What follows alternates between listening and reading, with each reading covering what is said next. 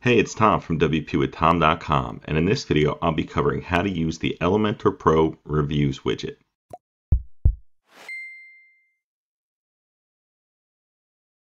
So before we dive in, I just wanted to say that if you don't already have Elementor Pro, I highly recommend picking it up for yourself.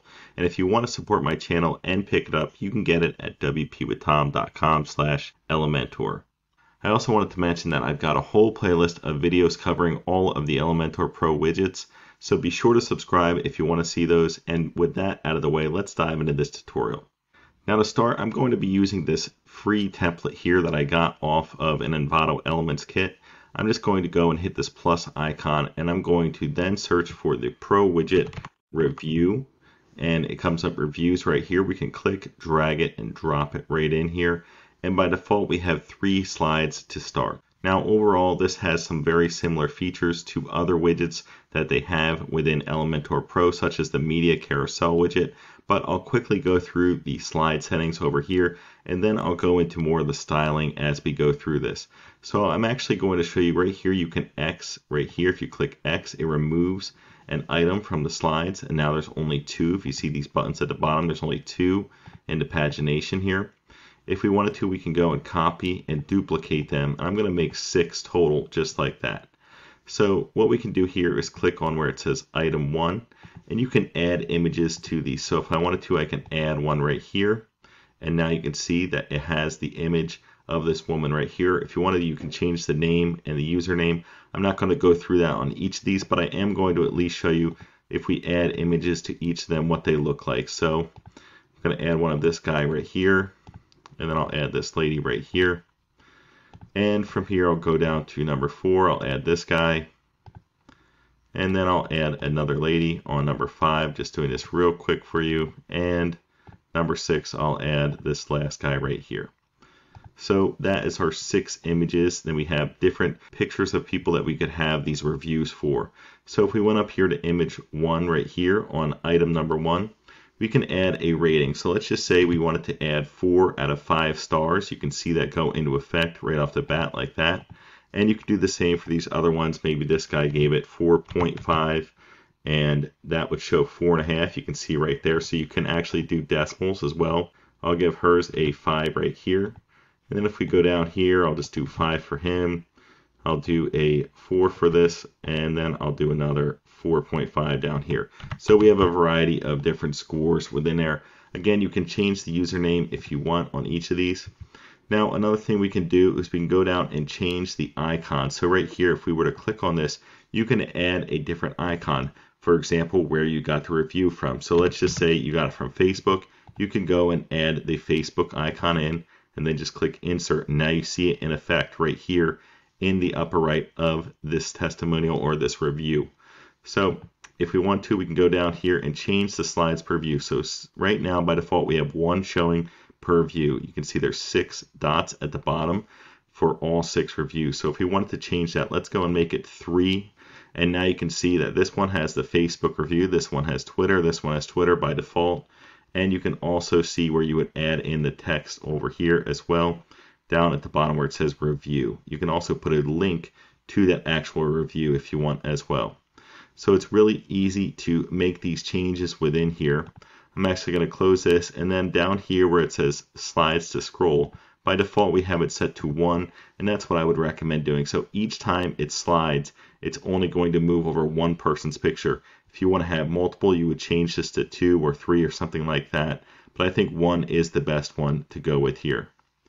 Now over here we have the width, and that will just change how wide this area is. So if we wanted to, we can adjust it, make it smaller or wider at 100% is basically where we started. So I'm going to leave it as 100%, and I'll go down to this additional options area now. Now within this options area, we have this arrows, and it says show arrows. Right here are the arrows. It's very light and hard to see. We actually can go over how to change that. I'm going to leave it enabled right now just so I can show you how to change the styling on that, add some color to it if you want to. And then right here it says pagination, which is this at the bottom with these dots. And right now it's set by dots, but we can actually add it as fractions. So it shows 6 out of 6, which would be this one. And if you go to progress, you can see right here is the full progress bar at the top. If I were to let that slide over one more time, you're going to see this black bar go right down here, so it's only 1/6 because it's on the first section out of the 6. So that is how the progress one works. I'm going to go and leave it as dots. I think that one is the most uniform and well known as far as websites go. I think a lot of people have seen this dot display and they're probably used to it. So the transition duration, it says 500 right now. That's 500 milliseconds or half a second. You can change that as needed. Maybe you want to make it 800 or something like that, and that would be 8/10 of a second.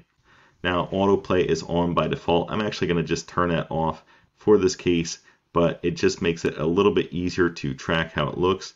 Now down here, you can also leave autoplay on and have it pause on hover, and that's something I recommend. So let's say somebody wants to click on this, for example, and see what this review by John Doe is about from Facebook, or they want to just read what it says. You want to have this pause on hover on in that case, and you want to also leave the pause on interaction on as well, in my opinion. It just makes it easier for people that are trying to view what the image says while it's sliding along here for this review. So I'm going to turn this autoplay off in this case. The other thing I wanted to cover here is image size says full.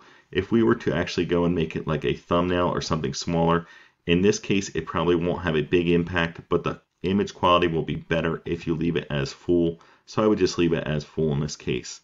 Here I'm just going to go and click update to make these changes go into effect. And then I'll go over to the style tab so we can get started changing the style with how this looks.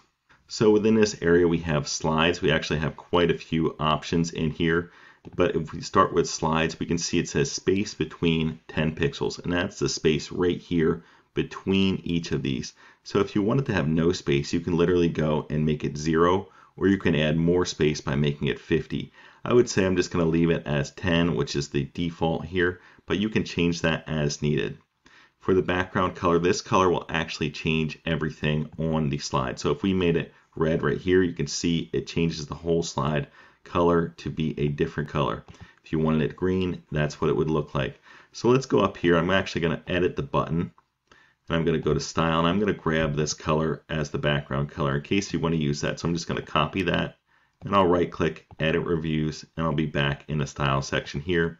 And let's just say I wanted the whole background to be the same color as other colors on the site right here.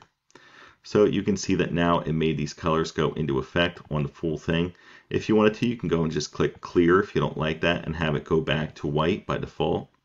Now here we have border size, and we can adjust that as needed. When we have it locked like this, the values will all be linked together. So it's going to expand each section, not just the top that I'm clicking on. It's going to make everything larger as far as the borders go. So you can adjust that as needed if you want to have a border. I'm going to leave it as 2 right here, and I'm going to just make this one a little bit darker color. Now here you can change the border radius. The larger you make this number, the more oval or rounded it's going to be. So if we go up to like 20, you're going to see it gets more rounded on the edges. But if we were to go even further up to like 100, it's going to be a pill shape. So I'm just going to go and make it 20 in this case. I think it's a nice little look to it. Gives it a little bit of a different appearance. So if we go down here, you can adjust padding as needed, and this will basically give more spacing around what's inside of the actual bubbles here for the reviews. I'm going to leave that as 15 in this case. So here is the header background color. Header background is going to be this area at the top. So let's just say I wanted to change that, and I'll paste in that green color. You can see what it looks like when you paste that in. Maybe you want to do that and make it a little bit more transparent, like a lighter green. You could do something like that and change it as needed. I'm actually going to go and clear that as well and just leave it as is. So from here you can go to gap, and gap is going to be the spacing between. If you go like this, you can see it expand between each of the headings and the username and then the actual review itself. I'm going to leave that as 30. And then separator is this little line that you can lightly see between the two. So let's just say you wanted to show that and you make it a little bit darker. You can see it a lot better like that, and it's separating the name, the rating, and the username from the actual review itself when you do that. You can also increase or decrease the size of that if you want it to be thicker or not. I'm going to leave it as 2 just so you can see it. Now if we go down to text right here, we can adjust this as well. So this says color name. Maybe that's something I'd want to make that green color, or maybe even a little bit darker green than that. And then you can see it kind of goes with the rest of the site at that point. Again, in text here, you can go and change typography as needed. So if you wanted it to be bigger, you could do that. You can make it 35 or something like that. Maybe 30 would be good. And then if we click out of that, we go to title, and it's the same thing for title. If we wanted to go and change the color of title, we can do that. I'm going to just make it black, and I'll make the typography size a little bit bigger. So if you wanted to, you can also go and change the font family here, change it so it's italic or something like that. If you wanted to see that's what italic would look like, I think it looks kind of good like that. But there's so many options within here that you can change in the styling. I'm just running through it real quick, but you could take your time and really style this to be perfect for the way you want. Now review right here, we can change that as well. So let's just say we wanted to make it a completely different color.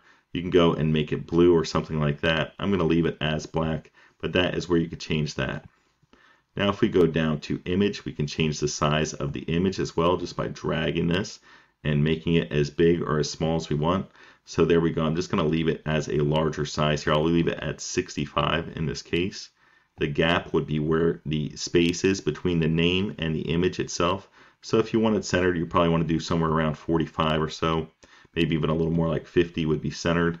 And then we can go down, and border radius is the radius around the actual image itself. So if you want a circle, you go up toward 100, or if you want square, you would have it toward 0.